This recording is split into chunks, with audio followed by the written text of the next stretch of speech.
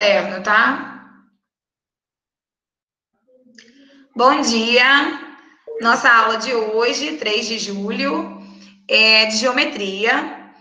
Na semana passada, nós finalizamos o conteúdo triângulos. Estudamos os elementos do triângulo, que são lados, vértices e os ângulos. Classificação do triângulo quanto aos lados e quanto aos ângulos. Falamos sobre isósceles, escaleno, equilátero. Quando ele acutângulo, obtusângulo ou retângulo. Falamos sobre os pontos notáveis, mediana, bissetriz, mediatriz e altura. Também falamos sobre os casos de congruências do triângulo, que nós temos 4 tipos de congruência que vocês vão aprender a identificar, ok? Hoje nós vamos fazer a revisão 1 no caderno. Semana que vem eu vou passar outra revisão, ok? Vamos lá que eu vou compartilhar a tela. Só um minuto. Caderno, geometria.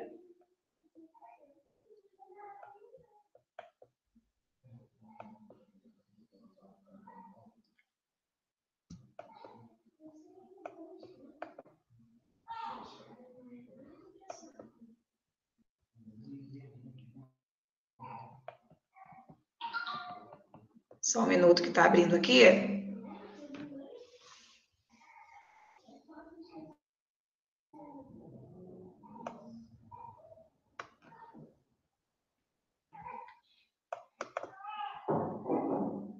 Só um minutinho que ainda está na explicação. Estou colocando aqui para baixo, tá? Esse aqui não tem zoom. Então, eu acho que fica melhor se você colocar o celular na vertical mesmo. Então, tem aí, ó, exercício no número 1. Observe o triângulo retângulo e responda. Tem que desenhar a figura, copiar a letra A, B e C, tá? Deixa uma linha para cada alternativa. Nós temos aí na tela o número 1, 2 e 3. Vamos copiar todos, tá? Se eu não me engano, o exercício vai até o número 6 ou 7. Então, vamos lá, é para copiar no caderno, desenhando os triângulos. Vou dar um tempinho para copiar. Assim que a gente terminar de copiar a atividade toda, nós vamos fazer a tarefa juntos.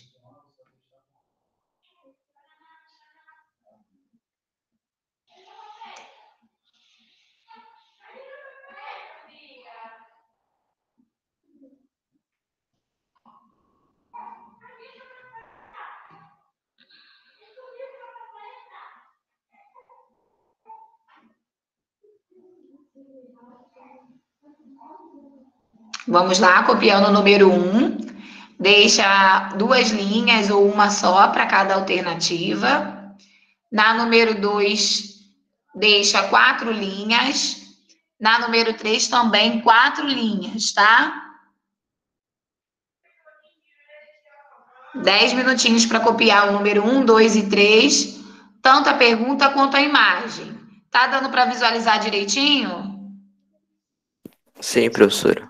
Ok, é só fixar a minha tela, né? Que fica melhor.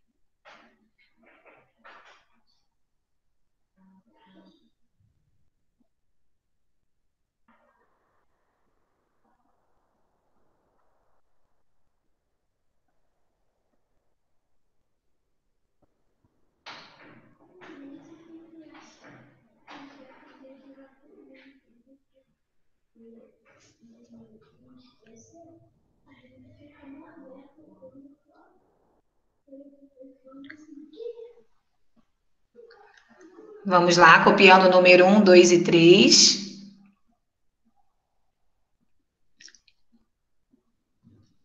Sete minutinhos aí para copiar, tá?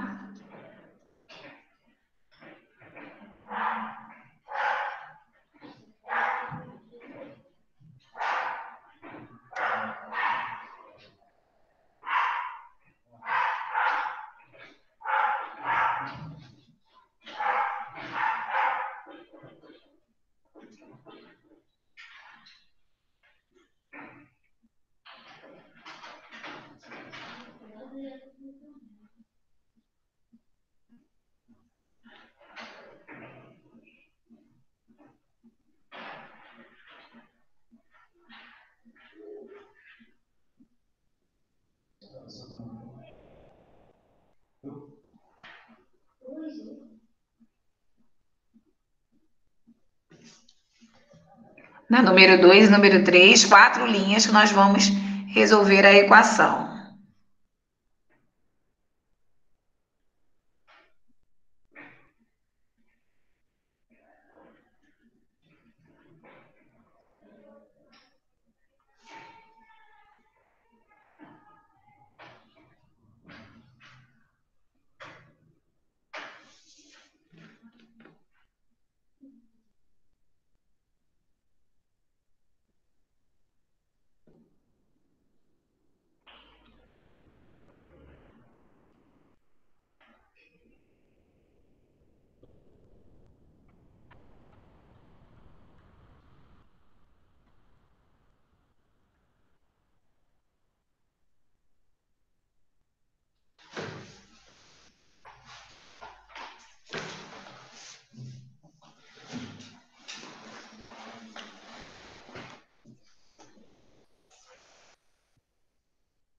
Cinco minutinhos.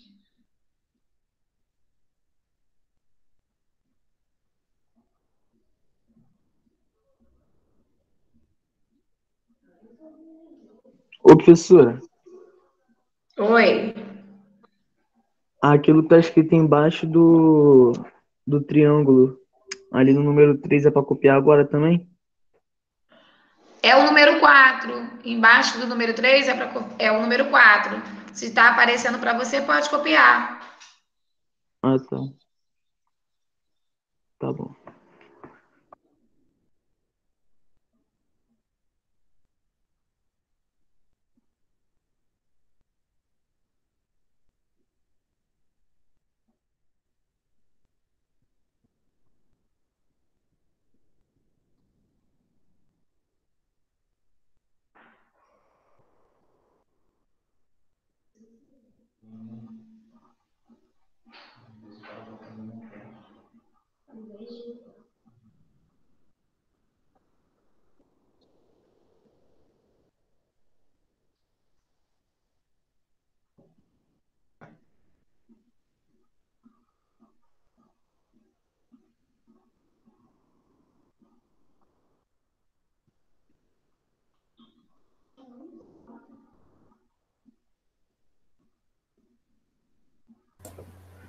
Professor, quantas linhas Oi. tem na 2? Não ouvi. Na número 2 e na número 3, 4 linhas. Tá.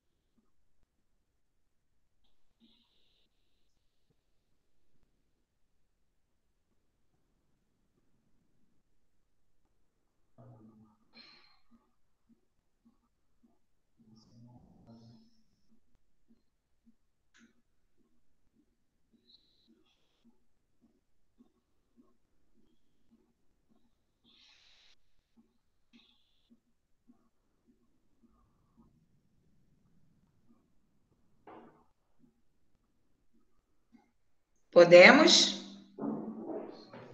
Vou subir aqui pelo menos o número 1. Não, o número 1. Todos já copiaram 1, né? Aí vou subir para poder visualizar aqui o número 4. O número 4 também deixa 4 linhas, tá? Tem a pergunta e tem a figura do triângulo.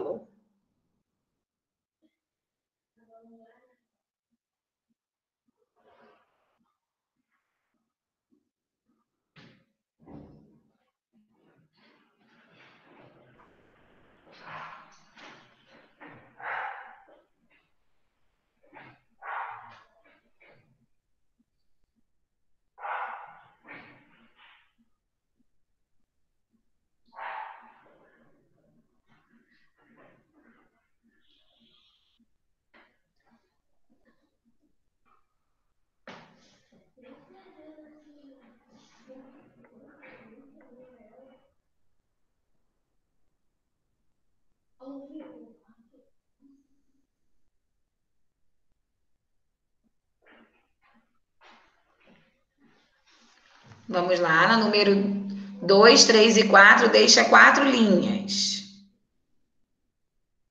Copia a figura certinho, tá? Para quando a gente for fazer, tá tudo ok.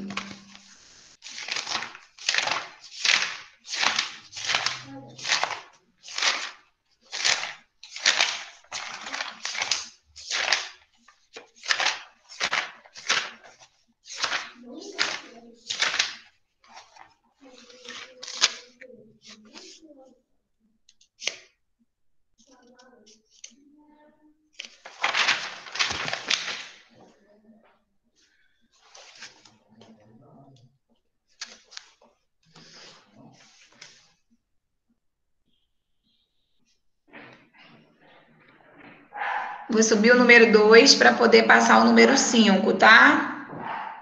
Só um minuto. Peraí, professora, rapidinho. Tá.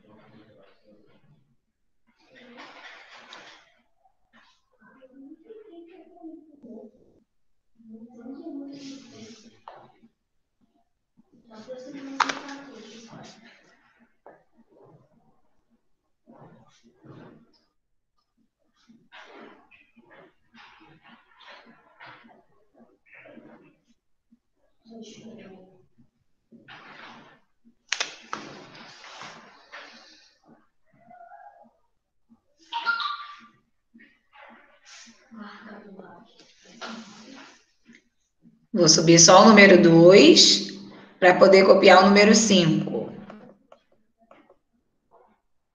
Que, professora? Não, eu subi a tela aqui tapando o número 2 para poder copiar o número 5. Tá. O número 5, você pode colocar o primeiro triângulo como letra A, o segundo triângulo como letra B e o terceiro triângulo como letra C, tá?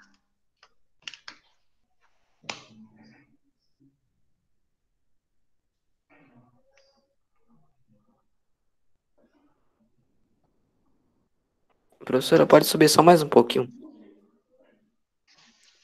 Vou Uhum. descer. Só para aparecer os 3 triângulos do número 5. Agora. Foi? Foi. Obrigado. Nada.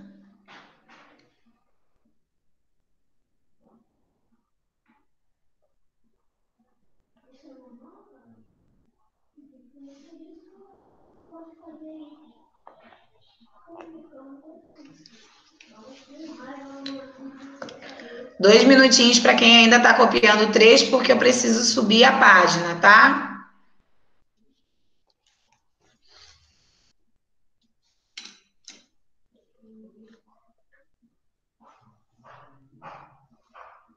Já eu vou explicar para a gente fazer.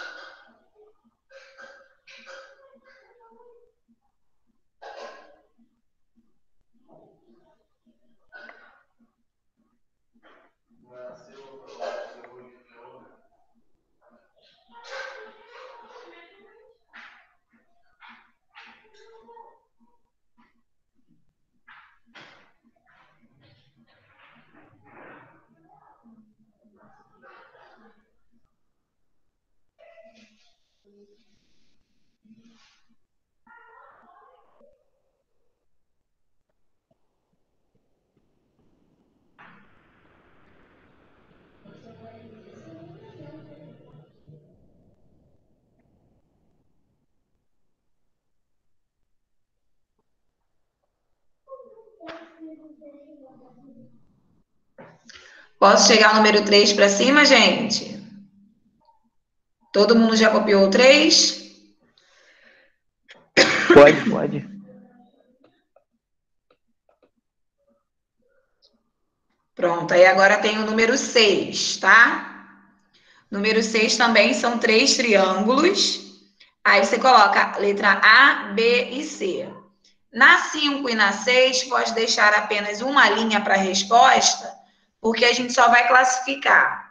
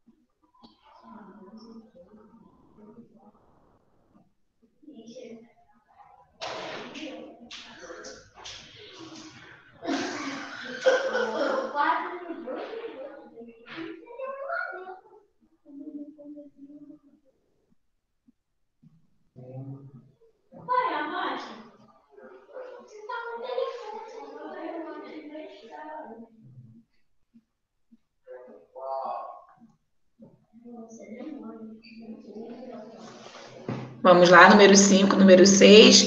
3 minutinhos para terminar de copiar, tá?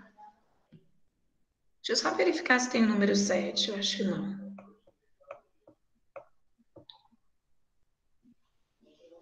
Ah, tem número 7. Então, eu vou deixar aqui, ó. Todos copiaram o número 4? Sim? Então, eu vou subir para poder copiar o número 7. Eu vou deixar o 5, o 6 e o 7 aqui na tela, tá? Todo mundo já copiou o 5? Já. Não, tô Peraí. copiando ainda. Pera. Rapidão. Peraí, então. Tô copiando o 6. Rapidinho. Tá, tô deixando o 5 mais um pouquinho para a gente copiar o 7 para finalizar. Aí, na próxima semana, eu passo a revisão 2, tá?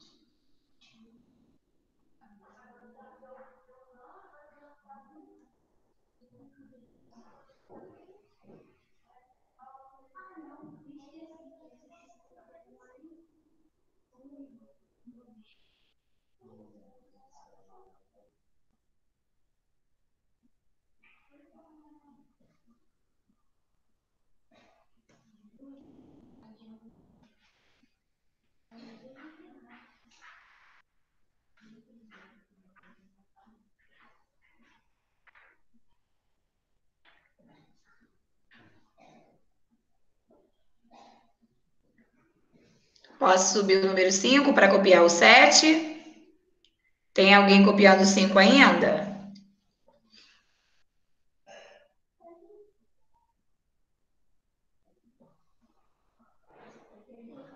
Vamos lá, vou subir aqui para copiar o 7 para a gente finalizar, tá?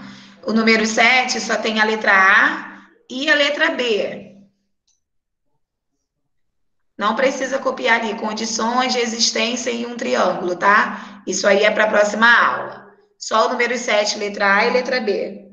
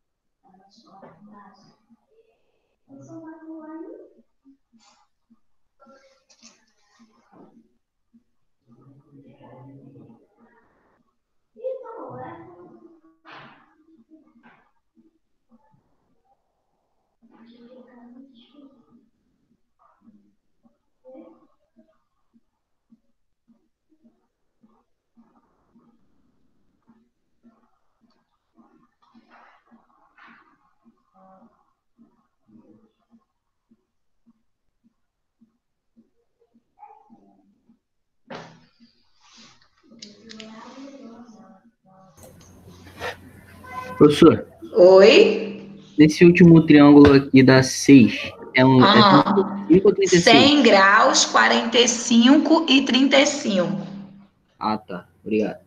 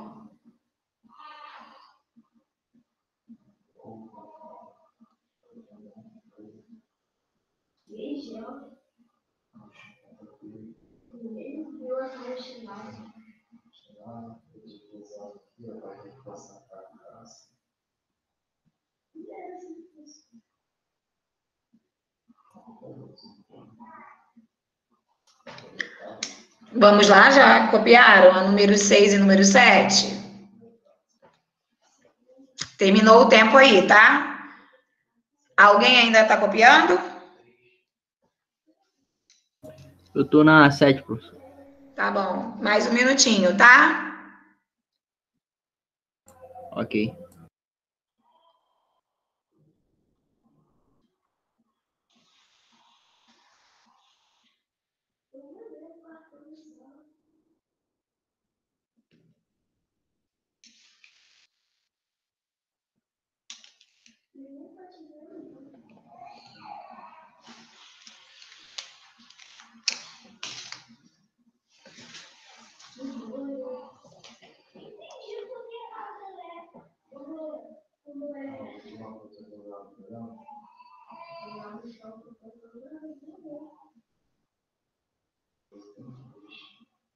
Podemos?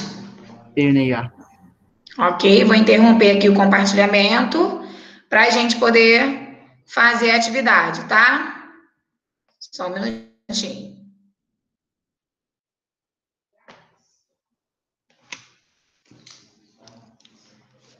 Já pego o lápis para a gente poder responder as questões.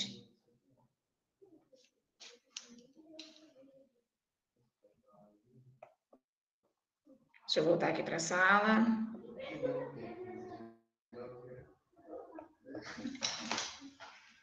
Bem, na número 1, nós temos um triângulo e seus elementos, ok? Então, na letra A está pedindo quais são os vértices. Quais letras estão correspondentes aos vértices? Fala aí para mim. Quais são as letras que representam o vértice nesse triângulo? Alguém quer falar? Os vértices são o quê? Os pontos? Os B, S, vértices T. são as pontas da figura representado pelas letras que estão aí. Então, BST? nós temos 3 vértices, que são eles... BST? R, S, T. Muito É. bem. É que ficou parecido É um com R. B. Letra RS. A, coloca aí para mim. R, S, T.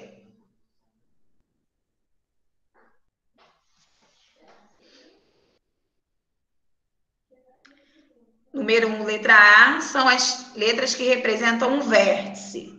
R, S, T. Na letra B, está pedindo os lados. Os lados vai de um ponto ao outro, correto? Correto, correto. Então, nós vamos fazer os lados de R até S, de S até T e de T até R. Vamos lá. Primeiro lado RS, depois ST, depois TR. Assim, ó. Número 1, letra A são os vértices. R, S e T. E na letra B são os lados. R, S, S, T e TR. Ok? Ok.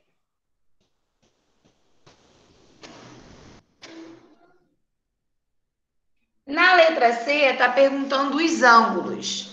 Os ângulos são os mesmos que o vértice, só que a gente coloca o acento circunflexo.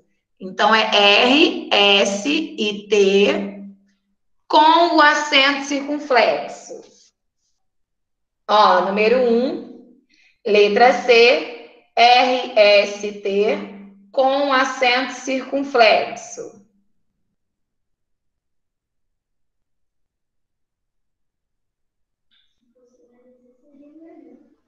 Coloca aí para mim, por favor.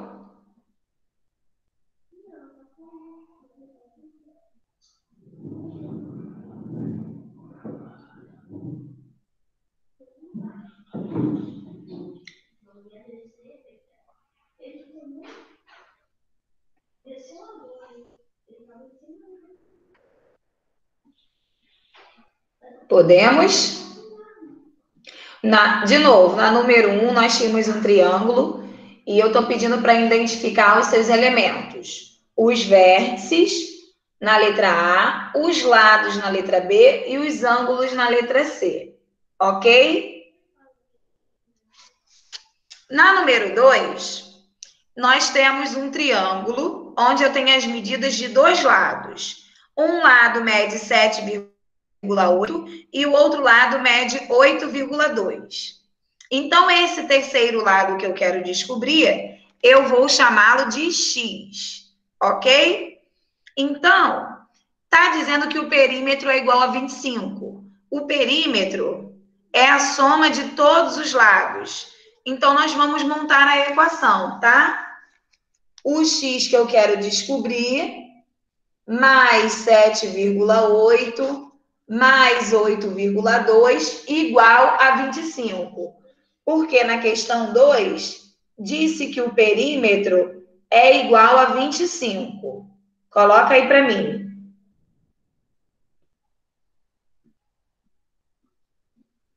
Na número 2, está dizendo que o perímetro é igual a 25.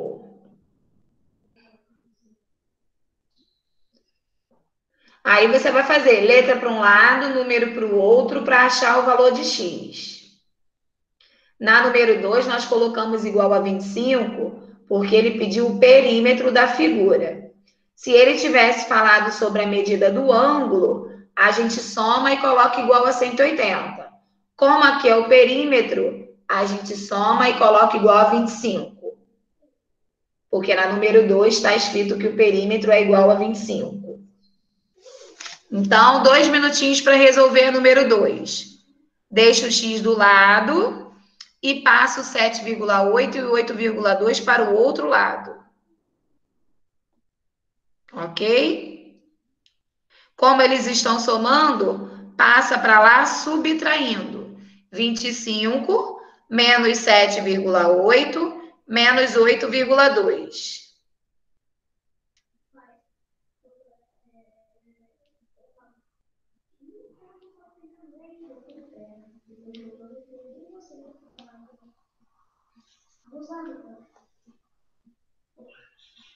Vamos lá?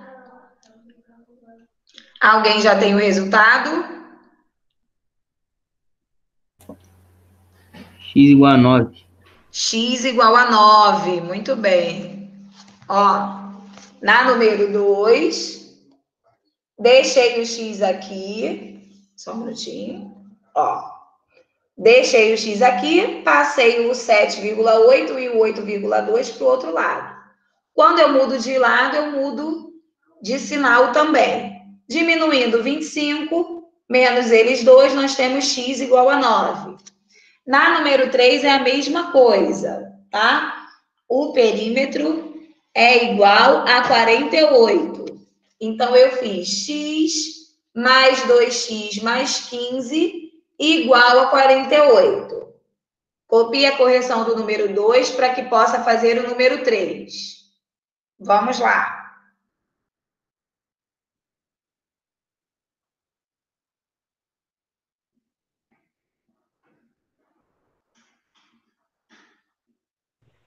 Professora, qual a resposta da número 1? Da número 1, olha lá.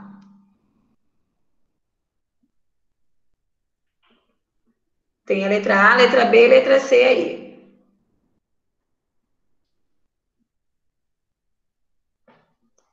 Na número 2, letra para um lado, número para o outro, x igual a 9. Agora calcula o valor do x na número 3. Letra para um lado, número para o outro também. Vamos lá.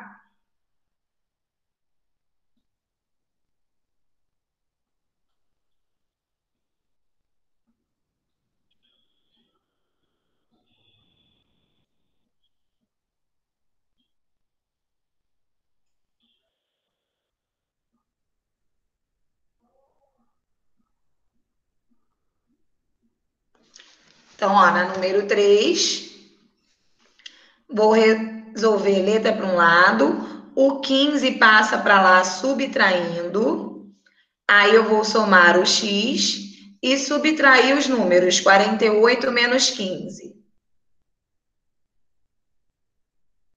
Vamos fazer a divisão para determinar o valor do x. Encontrar o x igual a quanto? X igual a 11. X igual a 11, muito bem. Ó, número 3, letra para um lado, número para o outro, para achar o valor do x. Chega um pouquinho mais pro lado aí, pro lado do seu lado direito. Isso, foi. Aí. Foi? Número 3, letra para um lado, número para o outro. Aqui embaixo, eu já montei o número 4 também. É a soma de todos os lados igual a 34. Aí você faz letra para um lado, número para o outro para achar o valor de x.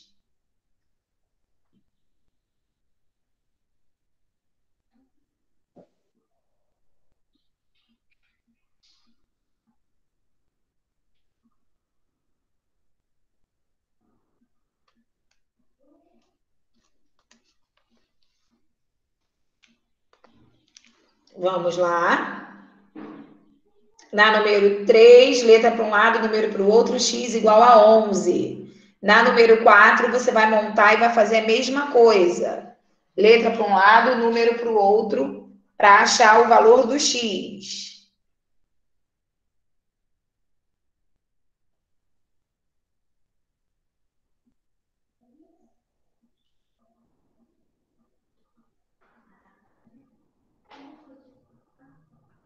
Corrige o número 3 para poder fazer o número 4.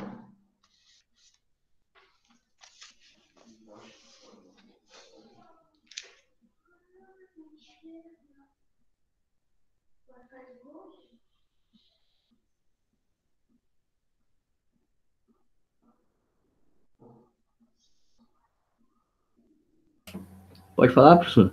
Eu tenho que esperar. Espera um pouquinho.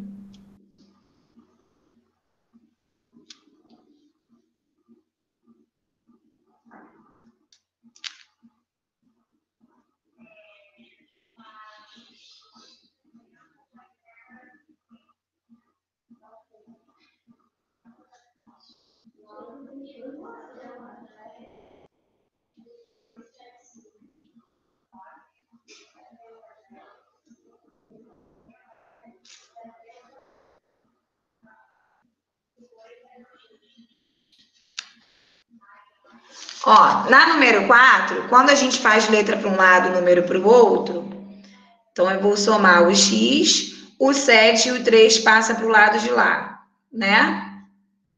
Menos 7 menos 3. Então vai ficar 3x igual a 24, correto? Quanto que deu o valor do x aí que vocês calcularam? X igual a 8. 8.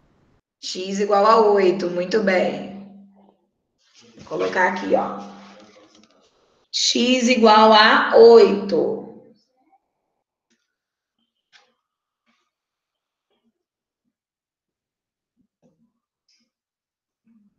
Corrige aí para mim.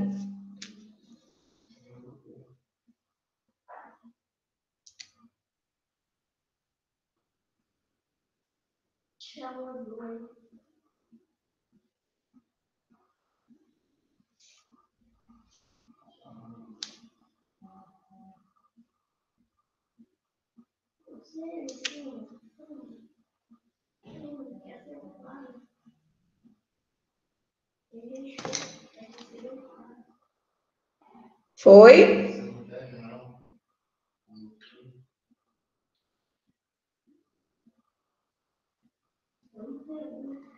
Na número 5, nós temos 3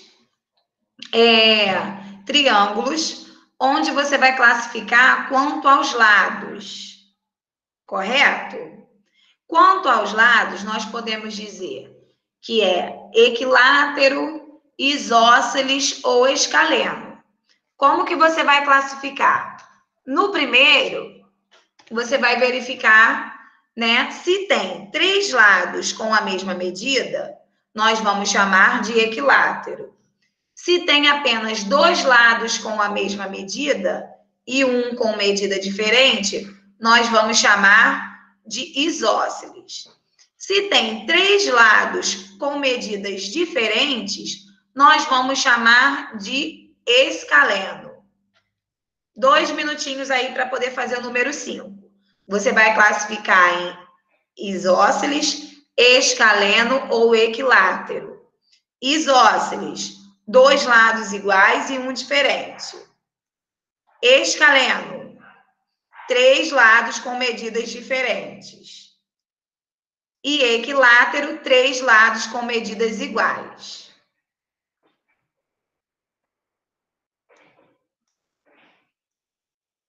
Vamos lá.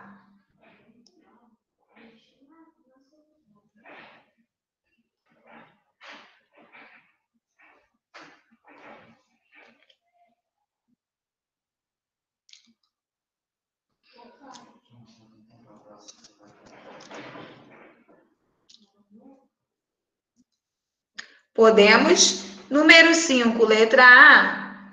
Qual é a classificação quanto aos lados desse triângulo? Isósceles. Isósceles, ele tem 2 lados iguais e um diferente? Sim. Deixa eu conferir aqui. Que o meu tá outro triângulo. Número 5, né? Número 5, o primeiro triângulo, as medidas são 2, 4 e 3. São 3 medidas diferentes. Eu confundi. Então, se são 3 medidas diferentes, qual é a classificação do primeiro triângulo? Escaleno. Escaleno. Então, bota aí, número 5, letra A, escaleno.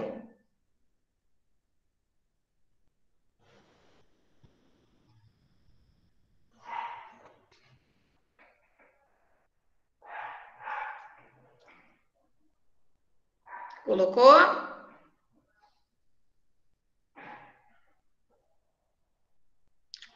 Na letra B, nós temos um triângulo com 3 medidas iguais. Quando o triângulo tem 3 medidas iguais, nós chamamos de Equilátero. equilátero. Número 5, letra B, coloca aí para mim. Equilátero.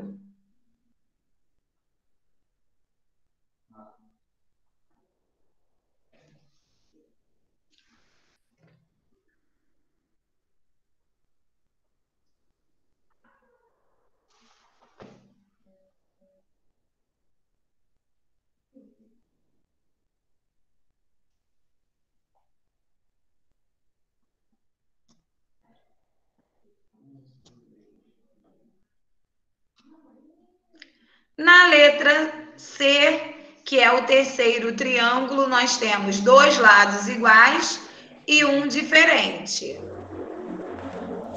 Isósceles.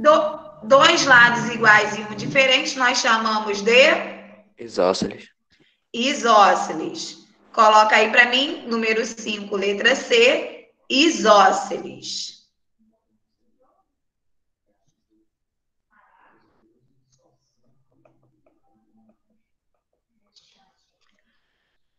Na número 6, também temos 3 triângulos. Na letra A, que é o primeiro triângulo, eu vou classificar quanto aos ângulos, tá? A classificação quanto aos ângulos também temos 3 tipos. São eles: acutângulo, quando os 3 ângulos são menores que 90 graus. Retângulo, quando um desses 3 ângulos é igual a 90 graus. Lembrando que o ângulo de 90 graus, a representação dele é um quadradinho com uma bolinha, tá?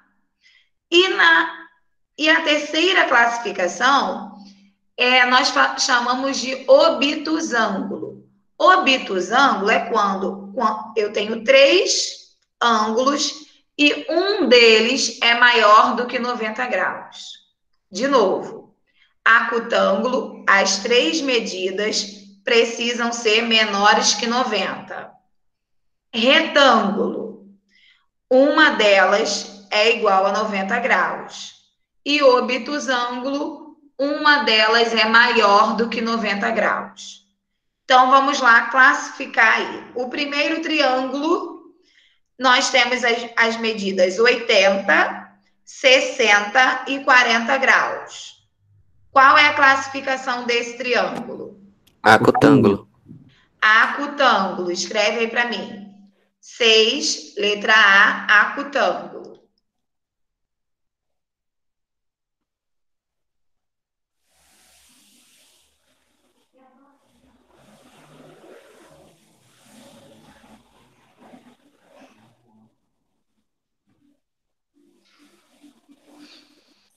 Segundo, nesse segundo, nós estamos vendo aí um quadradinho com uma bolinha. Indica que é um ângulo de 90 graus. Como nós chamamos o triângulo quando ele tem um ângulo de 90 graus? Retângulo. Retângulo. Então, bota aí letra B, retângulo.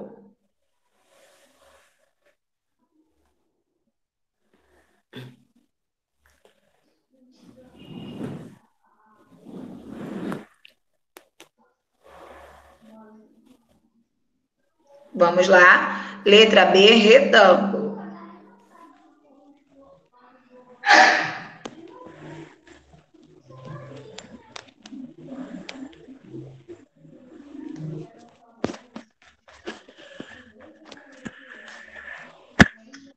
Terceiro triângulo. Eu tenho as medidas 45, 100 e 35 graus. Como eu chamo esse triângulo aí na classificação? Obtusângulo. Obtusângulo. Muito bem. Coloca aí para mim. Obtusângulo. Qual que é o obtusângulo, professor? O terceiro, a letra C. Terceiro. Obtusângulo.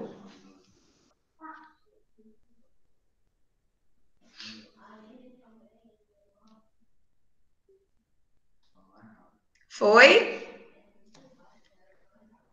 Número 7, nós temos um triângulo. Gente, ó, o triângulo, né? Nós já sabemos que ele tem 3 lados. Quando esse triângulo é retângulo, os lados eles têm nomes especiais. Nós chamamos de hipotenusa e catetos. Essa informação é importante saber agora, porém, nós só vamos identificar e utilizar isso no 9º ano, tá? Mas como estamos estudando triângulos agora, é importante a gente já saber, pelo menos, identificar. De novo, quando o triângulo é retângulo, como vocês estão vendo na número 7, eu tenho um ângulo de 90 graus. O lado que é oposto ao ângulo de 90 graus, ele é chamado de hipotenusa. Então, tem aí, ó, que nome recebe o lado BC? vocês vão escrever hipotenusa. Hipotenusa é com a letra H, tá? Hipotenusa. Assim. Deixa eu botar de novo aqui o número 5 e o 6, para quem ficou perdido. Tá dando para ver o número 5, o 6 e o número 7 aqui embaixo? Tá dando pra ver, professor, tá dando pra ver. Ótimo.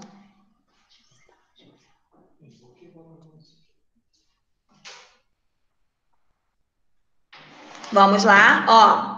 Na letra A, nós vamos chamar esse lado de hipotenusa. Por quê? Porque ele é o lado oposto ao ângulo de 90 graus. E os outros dois lados, da número 7, nós vamos chamar de cateto. Coloca aí para mim, cateto.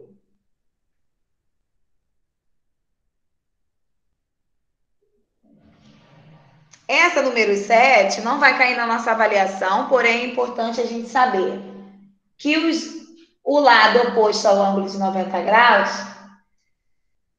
é chamado de hipotenusa. E os outros dois lados é chamados de cateto. Copiaram? Tem alguém aí que ficou perdido, deixou de copiar alguma coisa? Não. Tranquilo. Todo mundo copiou direitinho a correção da atividade de hoje? Essa é a nossa revisão 1, tá? Que o conteúdo triângulos é um capítulo extenso que nós estamos estudando o mês inteiro. Então, eu separei em 2 revisões, tá? Todo mundo já copiou todos os cálculos aqui? Já. Deixa eu só fazer a chamada mais uma vez, porque no início estava faltando aí mais de 10 pessoas. E eu verifiquei ali que o pessoal chegou depois. Só um minuto. Para a gente poder finalizar, tá? Professora, já saiu metade da aula já da turma, professor. Já? Meu Deus do céu. Só dá uma Tô luz. vendo, agora que eu vi. Só temos 10 alunos. É isso mesmo. Enfim, Os 10 né? alunos Depois eu quero ver a entrados. nota, tem que prestar atenção. Às vezes saíram por problemas de conexão. Lembrando, né? Qualquer probleminha que acontecer, não conseguir entrar ou tiver que faltar, depois assiste o link lá na plataforma para colocar as atividades em dia. Então, eu vou chamar quem não tinha respondido. Adam, tá aí? Não, né? Bruno também não. Gabriel Oliveira e Gabriela. João Pedro Goulart e João Vitor.